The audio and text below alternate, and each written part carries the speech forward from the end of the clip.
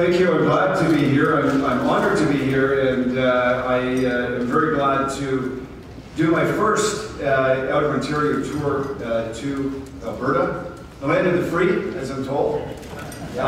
So when our video is ready, I'll just play it in the middle of the talk, just because I like it. I want you guys to see it first. We just finished it, and I want you guys to see it. So I got into this race. I got into politics. I never intended to be a politician. I didn't grow up wanting to be a politician. I grew up wanting to make money and start businesses and do things that conservatives like to do.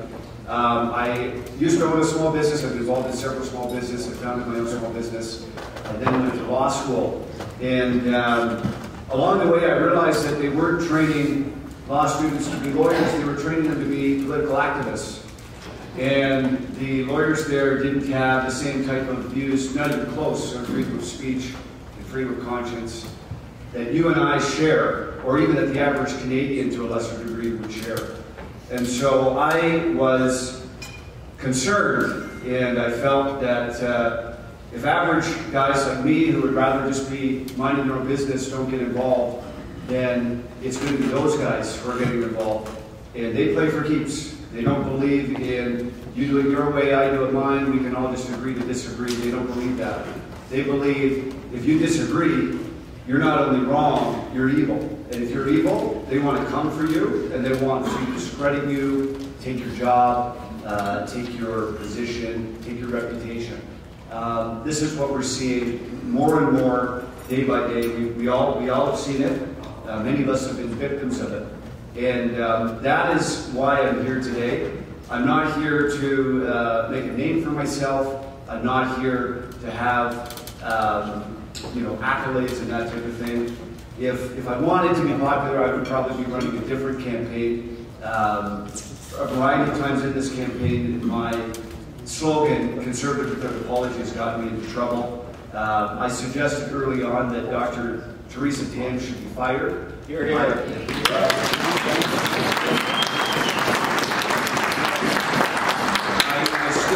I still believe that, and I think that she should step down immediately. But at the time, this was sort of in the midst of all that was going on, and that was not taken too kindly. It was called racist and all these types of things. And certain politically correct elements in my own party tried to kick me out. And I had a discussion with my wife, and I said, listen, I got into this. I don't want to be derailed this early in the campaign, but I got into this to be the leader I want to see, even though I'm not the leader yet. And so I'm not going to step down. I'm not going to back off on this. And she said, I'm with you. Don't give him an inch. And I wish my wife was here.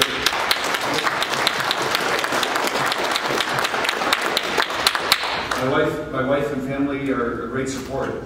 So I did it, and everything was fine. It was an interesting couple of weeks. And now, of course, no one says anything about it at all, because it's very clear that we messed up based on following the advice of the World Health Organization and their complicity with China and all these types of things. So part of my point today will be to discuss Canadian unity, discuss my candidacy, and hopefully, and of course, give you some time to ask me some questions as well. So I don't know if I get to go over a little bit, or if I'm stuck at I'm stuck. We have a hard deadline because we used up a few of the minutes early, but we're going right till 1:30, so you can watch. Okay, so I'm watching the clock, and I'll be sure to leave time for the question and answer as well. Garrett, but I just say that you will also be here tonight too, so like a lot of people will have questions. If they don't get them answered at the end of your hour, they can submit them to us, and we'll see that they get answered in the fireside chat tonight. So I'll try to live for a couple of questions, but fear not, there will hopefully be time tonight as well to ask additional questions. Thank you for pointing that out. And also, hopefully I'll be able to distinguish myself in some way from the other candidates. I don't have anything against the other candidates, but of course, my job is to convince you that I am the best candidate to lead the party, so I'll do my best to do that. Listen, I am not naive when it comes to the strength of the separatist sentiment and movement, and I'm not here to tell you that, oh, if we just build a pipeline or something, that it will all go away, because I know that it won't. And I know that there's some people that think that just some positivity and some movement on the energy file will do that, and I do not believe that. I do believe, though, that it was not by accident that Canada became a nation and escaped being subsumed into America during its expansionist age. And I believe that the sentiment which comes from Psalm 72:8, he shall have dominion also from sea to sea and from the river to the ends of the earth, applies to Canada. I believe we have a global mission to share our values of freedom, of peace, order, and good government. And while I respect and encourage the rights of provinces and peoples to promote and fight strenuously for fair treatment and their own rights, I believe that Canada is better together. And I understand that there's others that disagree, and that's fine. And I won't dwell on that. But I believe that we have a mission to the world to share our values, many of which are shared the strongest in this province. And I believe that Canada is better off with Alberta part of it. To transition to the leadership race a little bit, this current leadership race is a referendum on not only the direction of the Conservative Party, but the direction of Canada. And it is based on the idea that we either need to stand true to our values and our convictions, or we need to water them down to a point where it becomes palatable to the populace at large. And I believe that we need to give a vision that draws people to us, as opposed to moving to the center and watering down our beliefs. So, of those two choices, we can never back down and we can never compromise on those. So that is what I believe, and I'm going to share a little bit of some of the things that I've spoken about. Many of you have potentially been following this race, but I will talk about what I see the federal government being able to do, not only for Alberta, but also for the entire country. So we have to be looking, we have to be willing to look. Oh, okay, so apparently our video is ready. Let's play it. Freedom comes at a cost. Canadians know this better than most. We are a country who prays to God every time we sing our anthem. God, keep our land glorious and free. I'm proud of this anthem. I have raised 3 beautiful children alongside my wife Jen, and there's nowhere else in the world we'd rather live. I'm Derek Sloan, and I'm running to be the leader of the Conservative Party of Canada. We need to keep Canada true. True to our history, which is full of heroes and villains as well. This is our history. It cannot be ignored or swept under a rug. We need to keep Canada strong. And a society is only as strong as how it treats its weakest and most vulnerable members. And we need to keep Canada free.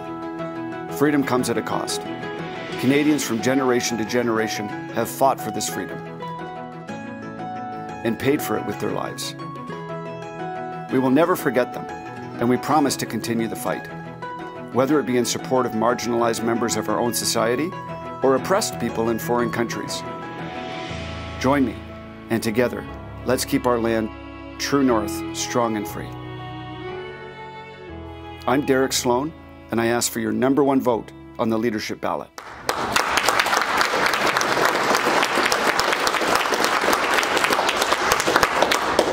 You guys are the first public audience to see this. We just finished this a year or 2 ago, and I just wanted you guys to see it. So thank you for indulging me.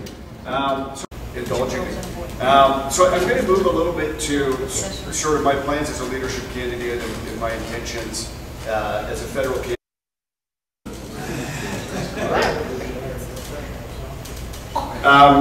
So I believe, of course, that when it comes to dealing with provincial issues, particularly Western resentment, we have to, and you know, John Robson mentioned this morning, we can't be, I don't believe this is solvable without without constitutional changes. And we need to, you need to have a leader who is willing to, thank you, Yeah, we need to be willing to do that. The representational issues, the Senate issues, the equalization issues can't be solved without a constitutional convention. So, to my knowledge, I'm the only candidate that said that is where we must go, and I believe it's a must to address these issues. So, and we all know what those issues are. And Alberta has fewer MPs per capita than other areas of the country, and the Senate, of course, is allocated as a block. We all know the issues. So it's something that will need to be addressed, and that's something that I'm willing to do. What I mentioned earlier about the energy industry, restoring the energy industry is a bare minimum. I mean, that's the idea that's all it will take, of course, is not true. And we need to not only repeal Bill C-69 and C-48, we have to get out of the Paris Agreement. And I'm the only candidate. Thank you. I'm the only candidate that is making that commitment, and I have repeatedly tried to twist others' arms to do so, to no avail. So on that alone, I should be your number one choice. And I don't have to tell you guys why we should be out of the Paris Agreement, but the Paris Agreement should really be called a wealth transfer agreement to China, because that's what it is. Yeah, that's what it is. So we have to actively progress the conservative movement. We can't just put the brakes on. And what I feel we've been doing with our general strategy and our general strategy has been, listen, let's avoid controversy, let's just focus on the economy, and then when we win, we'll do some other things. And what inevitably happens is that we win occasionally, but all we're doing is putting the brakes on the radical social agendas of the liberals and the left in this country. So we have to do much more than that. We have to actively champion conservative values in such a way that draw people to us. So we can't water down and move to the center. Now, does that mean we can say things smarter as opposed to dumber? Sure. But it doesn't mean that we move. We stay, we make compelling arguments, we dig in our heels, and we bring Canada to us. So I also believe that instead of making the economy the linchpin for an electoral strategy, as important as the economy is, don't get me wrong, we have to make freedom the linchpin of an electoral strategy.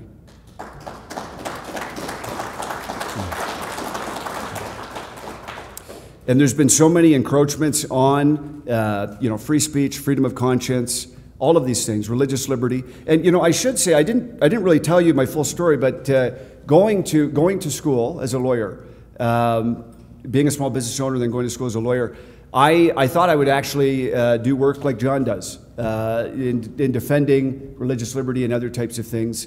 And I actually worked with an organization that intervened on behalf of Trinity Western University in 2015. And I helped them work on their factum and so on. So, and I know many of the religious liberty and other types of lawyers that John knows. I have them on, know them very well. And I began to realize, particularly after seeing the results of certain cases, that we need, where there's every one John, we need 100 of them. However, when you have the best lawyers, common sense, and even the law on your side, many times that's not enough. And so I said, you know what? I'm going into politics where, I can make a change from that perspective. So that's initially what I wanted to do, and I eventually decided to go into politics. But we need to be the strongest party when it comes to free speech, when it comes to freedom of conscience, and I believe that I have the strongest policies when it comes to free speech. So I've targeted, things like Bill C-16, for example. I've said I'm getting rid of it. That's the bill that Jordan Peterson became famous arguing about. You guys are aware of that. Cracking down on universities that are promoting cancel culture and not enabling, free speech. Yes, an M103, of course, is something, I don't think you can actually undo a motion. Am I correct on that? But you can, who knows? I guess you could do another motion that undoes a prior motion. maybe. But in any event, yes, I'm totally against that. I don't agree with the concept of making hate speech illegal, because it ultimately becomes politicized, and one group tries to use it against another. There's no, way to arbiter that. So we need to be exceptionally strong in free speech. And another issue that I'm taking issue with is all this banning on social media. So we know that Google and some of these other companies, Google, Facebook, YouTube, Google is changing their algorithms, or at least there's good evidence to suggest they are, so that you don't, try searching for something controversial. It'll be on page 10. You know what I mean? And websites that are, arguing against what you're searching for are on the first 9 pages. So there's good evidence to suggest that Google is manipulating their algorithms. We know, Rebel News, I've mentioned this before, did an interview with a guy that was working with a unit in the States during the last election, censoring, what was it, hundreds of thousands of Facebook posts, something like that? Anything critical of the NDP or open borders. If that happens on my watch, that's election interference. That's serious.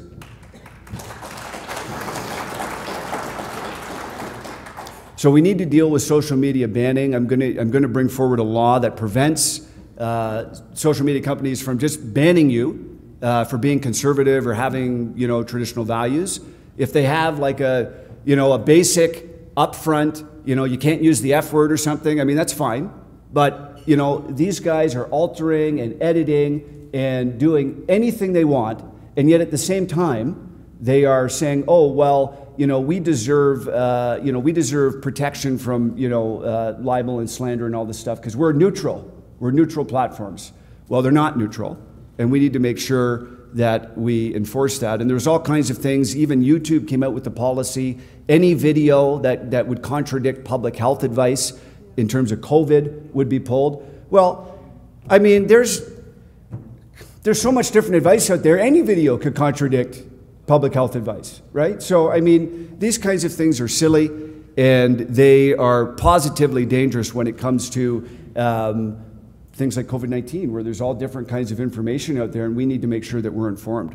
So, freedom is such a broad topic, but I've been the only person, for example, that has been unequivocally and repeatedly against mandatory vaccinations, for COVID or otherwise. And I think that, of course, basically the point is people need to have a choice about what medical, routines are done on them. That should be a basic, sentiment of a free society. So I've been very clear on that. I've been critical of these mandatory mask orders and things of that nature. Sorry, I think I'm staring over here more for some reason. I don't mean to. Sorry about that, guys. Nothing personal. Yeah, on the right side. That's right. Yeah, these guys are on the left. That's right. That's right. That's right. Who's left? Right? Who's left? Yeah. So I've been very clear on that. I don't think anyone else has spoken about that. I've been very clear on the parental rights issues. So obviously the vaccination thing is part of that. But I've been the strongest and boldest to talk about Bill C-8 and Bill C-16, which undermine parental rights when it comes to, and basically promotes the rapid increase in gender dysphoria that we're seeing. And I actually signed a petition by a transgender activist in BC, which is asking for a nationwide inquiry into the reasons why we're seeing so much higher representation of transgender kids in the foster system. So we're seeing these kids, they're far more likely to be being put on drugs and stuff like that alter hormones and alter development when they're in vulnerable situations like being in foster care. And some people are saying we need to get to the bottom of this, and I don't disagree. We know that most kids, there's very good evidence, the longest longitudinal studies we have show that the bulk of kids will grow out of this by the time they reach adulthood, meaning the 80+% of kids who identify as a different gender will actually identify with the body they were born with by the time they're adulthood. So the question is, well, okay, why would you roll the dice and put them on drugs or try to transition them if there's a good chance they're going to grow out of it? So, you know, we see governments like the UK banning gender reassignment surgery, sex change operations for kids under 18. The UK is not a religiously fanatical government by any stretch. And I've said, not only am I going to fight against Bill C-8, but I'm not going to let these kids transition. It's a free country. Adults, if they want to do that, they can do that. But I'm not going to let kids do it. And I think that's a fair thing to say. And this is one... Thank you. Thank you. You know, I think this is one example of where conservatives can dig in their heels. We don't have to dig in our heels on everything. But the thing is that the Liberals traffic in controversy. So if our strategy is avoid controversy at all costs, we have very little to talk about. Because all they're talking about is abortion or this or that. And the more that we have something to say, the less they can hammer us on it. Because if we're just being quiet about everything, then they're just going to hammer away. And so something like Bill C-8, which potentially would criminalize parents for trying to get their kids if you were to try and get your child, who is a boy, for example, that thinks he's a girl, some counseling to make him feel satisfied with the body he was born in, with this bill passed, you and the therapist could go to jail for up to 5 years. That's what this bill says. So, I mean, whatever your opinions are on conversion therapy or whatever, this is a major overreach. And this is, the Liberals brag that this is the most progressive law of its type in the world. Now, if some of the other leadership candidates can't find a way to criticize the most progressive liberal law in the world on any subject, you're not a conservative.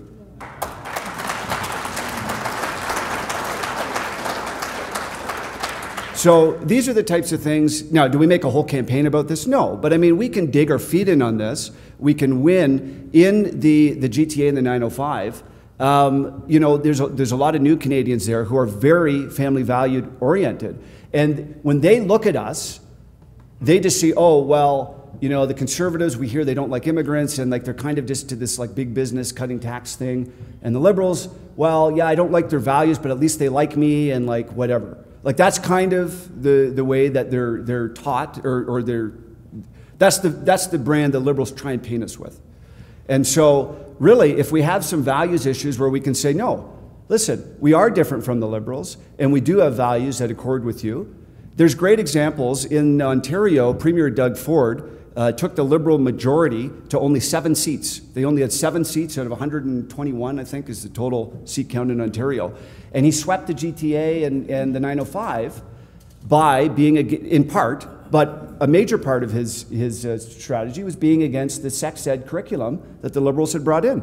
And that was really popular amongst new Canadians. So the idea that we can never touch, you know, these values issues is wrong. You know, I mean, the Liberals have gone so far in so many things. Abortion is another example. You know, we have no laws in this country on abortion. And it's not challenging to stand in some way in opposition to that. I mean, it's not challenging to do. So there's a lot of ways that the Liberals try to divide us that we can use to our advantage. And they like to traffic in controversy, and we say, oh, we're going to avoid it, and then we're quiet, and then they just spread rumors about how we have some hidden plan or this, that, and the other. Well, we don't need to have a hidden plan. We can have an open plan. But we need to dig our heels in on some of these things, and that's a way to expand our base as well. So I've been labeled by the Toronto Star as the most socially conservative candidate in this race. I'm not going to call that fake news. I think that's true.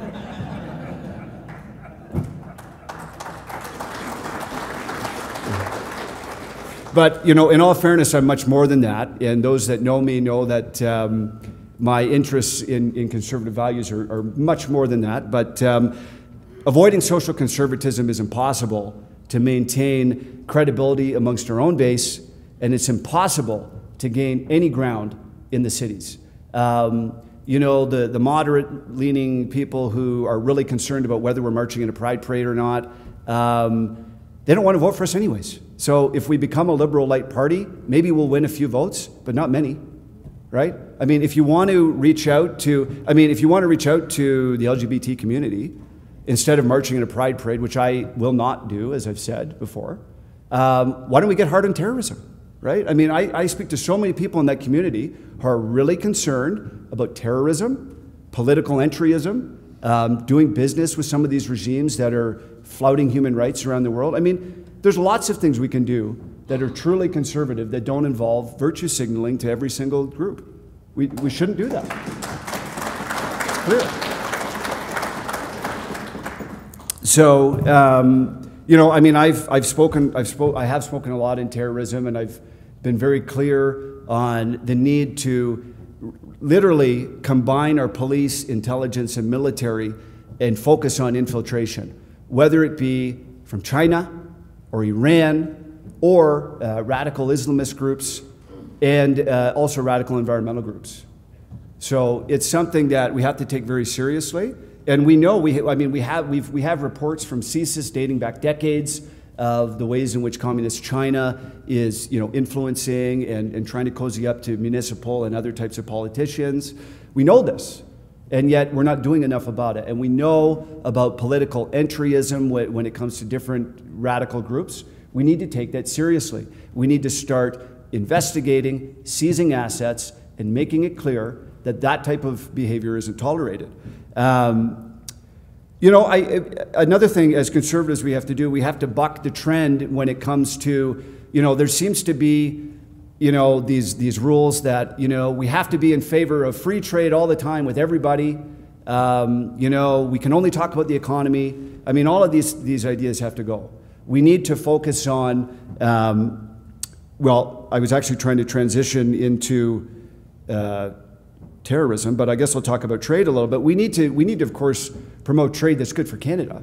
And free trade, for example, with countries like China, who are actively stealing our technology, you know, devaluing their currency, trying to flood our market with, I mean, even fentanyl is the word on the street, right? I mean, so we can't be, and they don't allow us to invest in their country the same way that we would here. So we have to play with countries that want to play with us.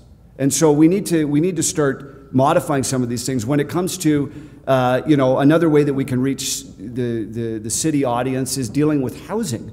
I mean, we've been an open book when it comes to just foreign investment in our cities. I mean, we've had no restrictions on residential real estate purchase by foreign countries, basically ever. We've had a surtax now in certain jurisdictions for a couple of years.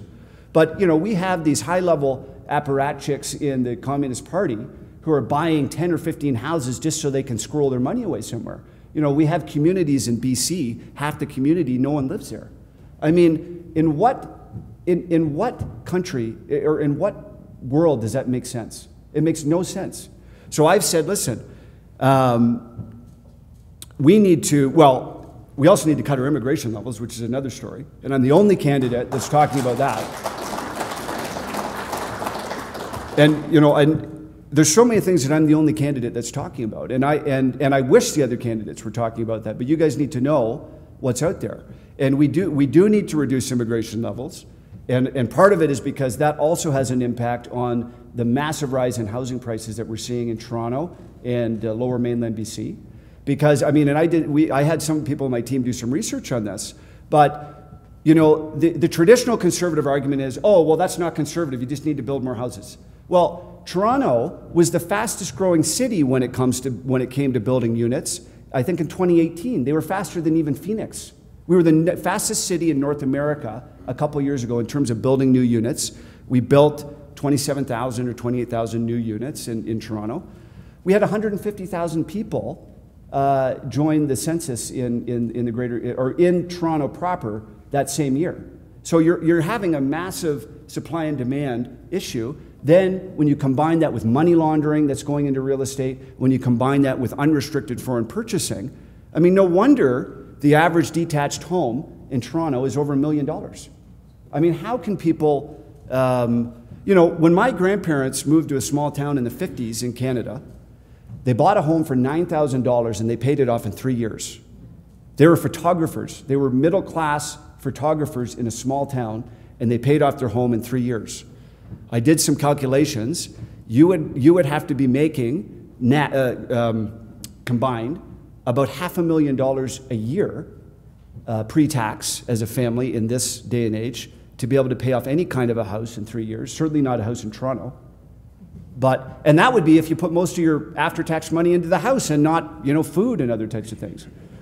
So, I mean, the destruction of our standard of living has been extreme, and it's been based off of a variety of things, probably our monetary system, probably, crazy government spending, all these types of things.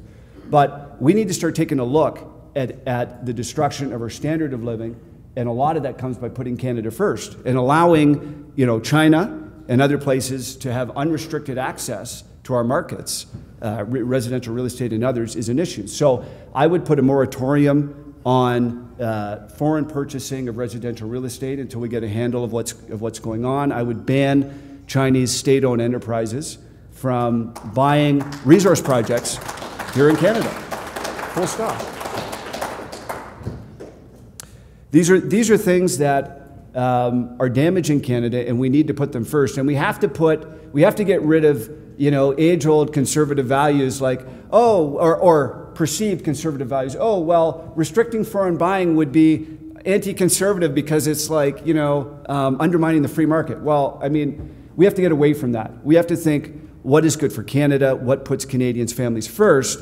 And that will open up avenues for us as well with the blue-collar crowd that is maybe typically voted NDP, but now has an NDP leader who is actively, trying to destroy the energy industry, trying to destroy all kinds of blue-collar jobs. So we need to pick up on that ground by promoting cost of living issues as well. And it's more than just cutting taxes, although we do need to do that as well. So I'm the only candidate that is this. I'm the strongest against green subsidies, and I've been very clear on that. There's been some agencies that have done reports. Canadians for Affordable Energy have done reports on all candidates. I was the only one that got a good report from them, and I've been very clear on that. I don't think that we should be spending money on green subsidies, and I don't think the other candidates have been very clear at all on those issues. We have to increase our military spending, look at northern sovereignty, and have more of an active foreign policy. I don't believe that Canada should just be, well, we can be a peacekeeping nation, but sometimes to keep the peace you have to use a sword. And I think that there's times, thank you. I think that there's times, for example, in the Syrian conflict, when Justin Trudeau pulled out our fighters and gave them winter coats instead. I think that's an insult. I think that there's certain times where there's moral no-brainer issues in the world. We don't have to be involved everywhere all the time. It could be Rwanda. It could be, when ISIS was beheading Christians and other people in the Middle East, where we can get involved, maybe with our allies. But we should be getting involved in more than just a morally, send out a tweet, high-minded type of way that other people do it. We need to get involved in some of these things, and I think we need to meet our NATO commitments when it comes to military spending. So, thank you.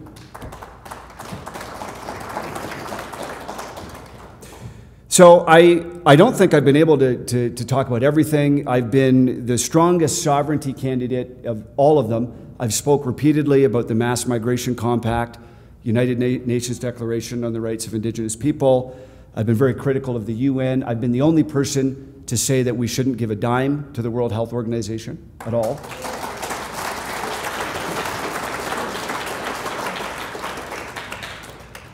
And these things matter. And these things are things that keep Canada free. And I know that I don't have to convince you today on the reasons why we should do those things, but they're important. And if somebody's not standing, I mean, here's the thing.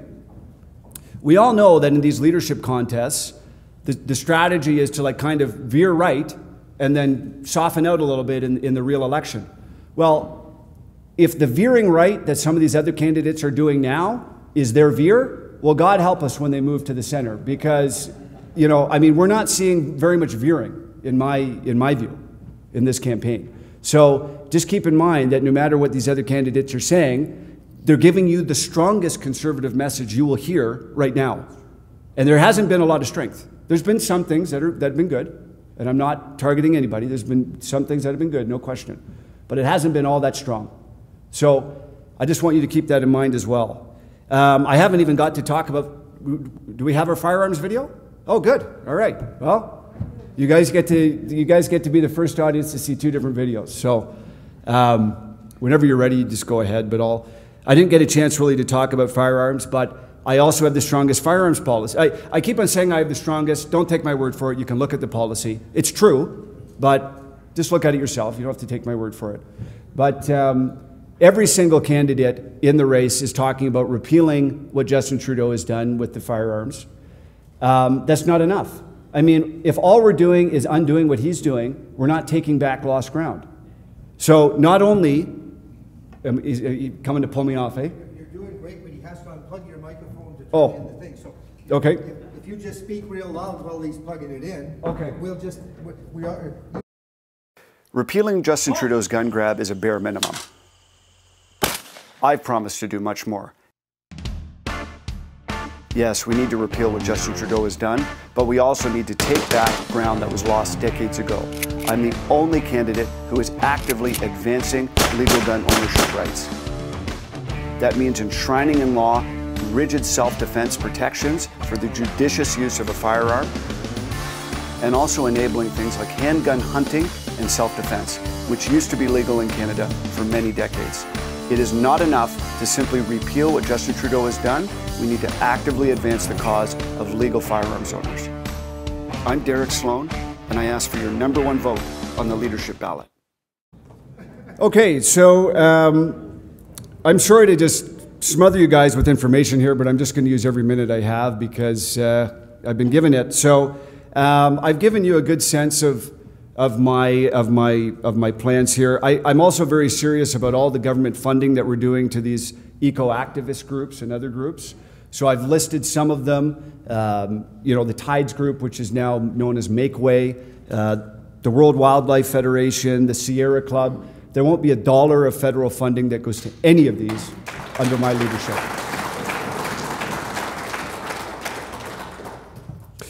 So I wanted to touch on everything that, oh, you know what? I actually have something else that I've been cooking up the last couple of days. I kind of like this one. So this one is for you, John Carpe over there.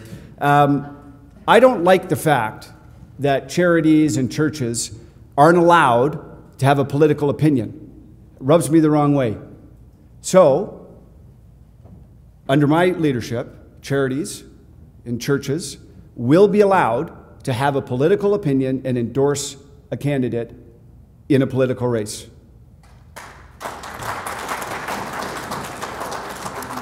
Now, to keep all those left-wing groups that say they're charities but they're really political activists from being charities, we'll still limit your involvement in politics to, 10% of your budget or something like that. But having an opinion, a church should be able to get up there and say, you know what, in this election, there's moral issues at stake. This candidate represents those issues better than this candidate. I believe this person's worthy of your vote. That's very simple. That's not putting all your money into politics. That's not doing anything like that. It's having a political opinion, which is your charter right to have.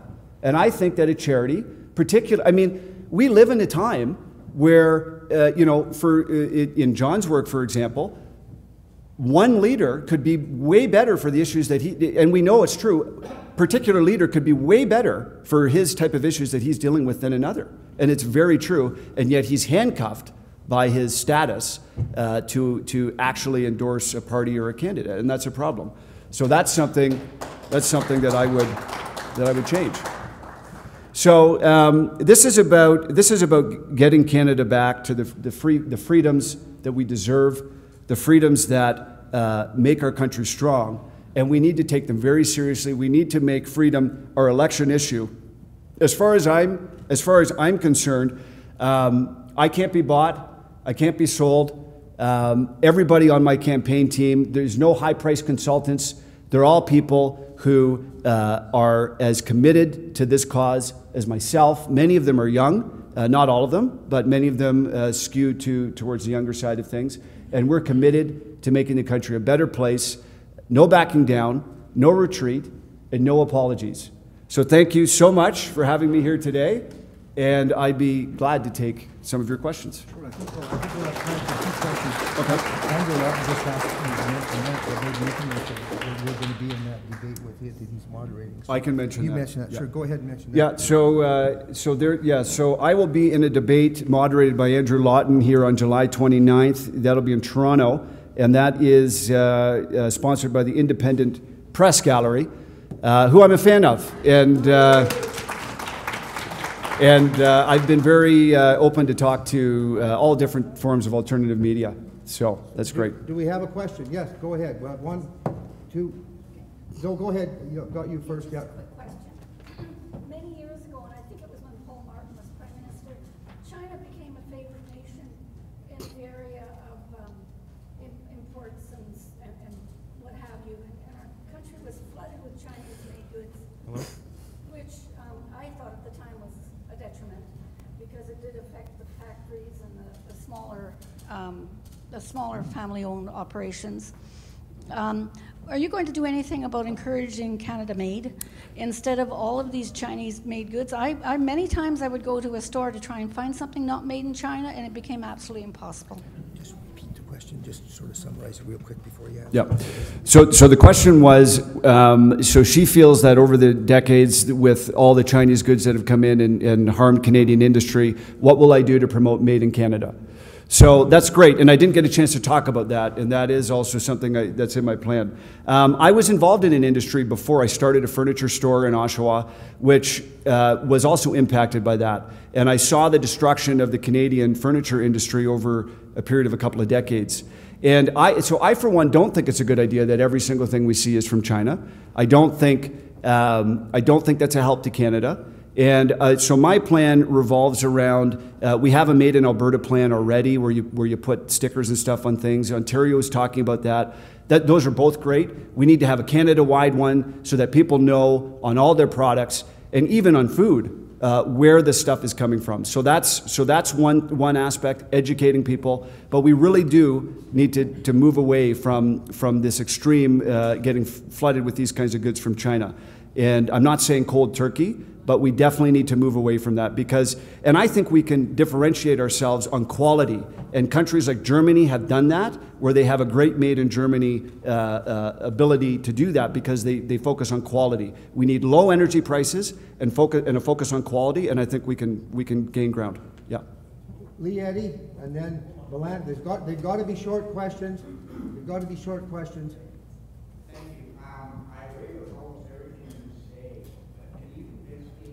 That you can beat Justin Trudeau? Question was, can I beat Justin Trudeau? The answer is yes.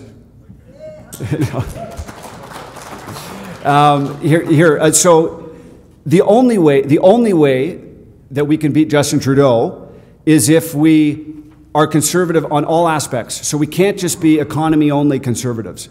We have to have good ideas in all of these fronts. We have to start eating into the family and the blue collar vote as well. Being strong on energy and being strong on cost of living stuff can help us there. We have to have bold vision for Canada, not just, hey, if you put your kid in soccer, I'll save you $200. We had a whole list of these types of things in the last election. That's fine if you want to do that, but we need a vision for Canada and we need bold policy ideas that back it up.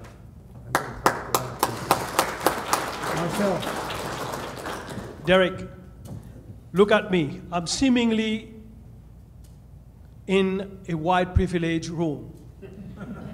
In my view, one of the most destructive policies in Canada is multiculturalism.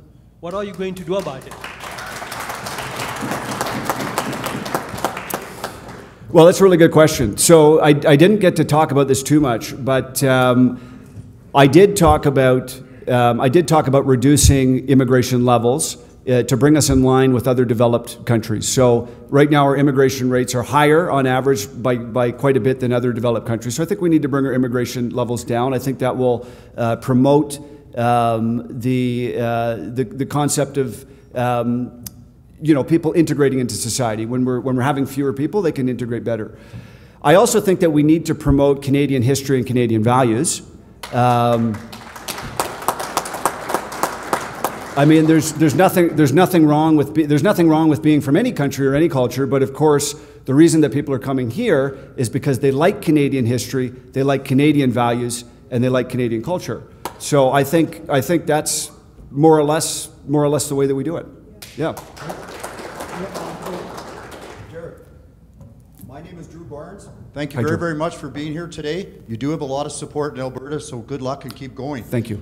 I just had the opportunity to be on the Fair Deal panel, yes, where thousands of Albertans went to the mic and spoke of how frustrated they are with our relationship with Ottawa. 25% of Albertans are already at the point where they immediately wanted to leave. Up to 80% are saying they want a fairer deal or else. I'm not sure what that or else means. I think we'll find out in the near future. The three things that kept coming up were the federal government constitutionally being involved in environment regulations. Whether it's the carbon tax, C-69 or C-48, it's not clearly defined in the Constitution between whose responsibility that is, provincial or federally. Secondly, equalization. Equalization transfers more CPP, more tax. Albertans spend $20 to $40 billion more per year that goes to Ottawa than ever comes back out here. We are very, very frustrated with that, especially at a time that our economy is bad. Derek, and how deep this goes. If you want to be a federal court judge, and there's hundreds of them, you have to reside in Ottawa, which keeps a lot of good Albertans from wanting to go there. Diversification money for regions. Per capita, we're much, much lower. These kind of examples go on. And I just want to make sure, I want to hear what you think about the level of Alberta dissatisfaction and how you can handle those things for us. Yeah, thank you. I think everybody heard that. That was a good question. Yeah. So I think a lot of the ideas that were raised on the Fair Deal panel are good, and I think you're right. I think Ottawa is there's too much incursion into provincial autonomy, certainly, and particularly in what you'd mentioned there. So I believe we absolutely have to address representational issues. So that's both in the House of Commons and in the Senate. We have to address equalization, absolutely. There's no question about that. And there's different ideas on how to do it, and I've read some different reports on, maybe the fiscal stabilization, upping that is the way to go. I don't know. But the fact is that we need to come up with a solution that Albertans like and feel that, they're an equal partner in Confederation as opposed to being a satellite state. So you're right. This is, the issues you're raising are the most crucial issues that the next federal leader will have to face. And they have to go into it with their eyes open. And they have to realize this is more than just energy. This is about real structural changes. And, frankly, I believe we need to get to the table and talk about some certain constitutional changes. I think that's really the way to address it. So thank you. Yep. We actually have about 5 people that want to ask a question, but I'm going to let Jason Wilson ask the last question because, as you know, he spoke earlier and we sort of cut his time off before we got to ask him questions. So those of you that would like to ask a question, if you'd like to write them down, we'll be sure that they get asked tonight at the fireside. So this is your fireside chat with Derek. So Jason, go ahead with the last question and then we'll take a break. So go ahead. Thanks, Derek, for coming. I appreciate your stances on abortion and sex change surgeries, and even gun rights, firearm rights. But why do you think that's federal jurisdiction? Why can't those be under provincial, even local jurisdiction which would better depict the very vast difference in opinions across the country? I mean, cultural issues should not ever be issues that federal politicians thousands of miles away that decide on. I mean, that should be left up to the grassroots people.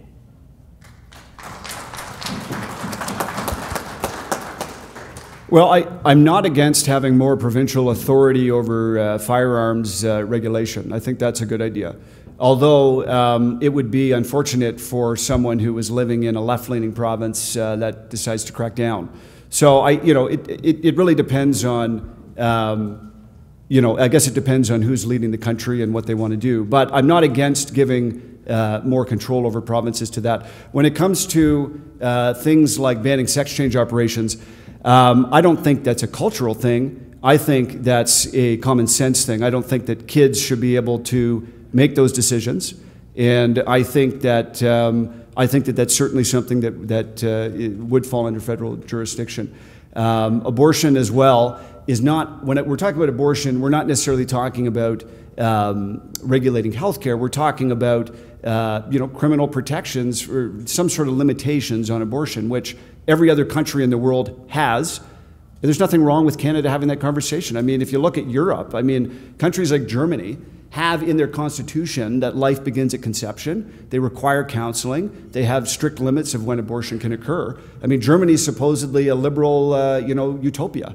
And yet all these countries have very limited laws on these things. So we can have conversations on these. I think that, for some of those issues, I think there's different, depending on what aspect you're addressing, it might be provincial, it might be federal. But I think there's a role for the feds as well. Thank you.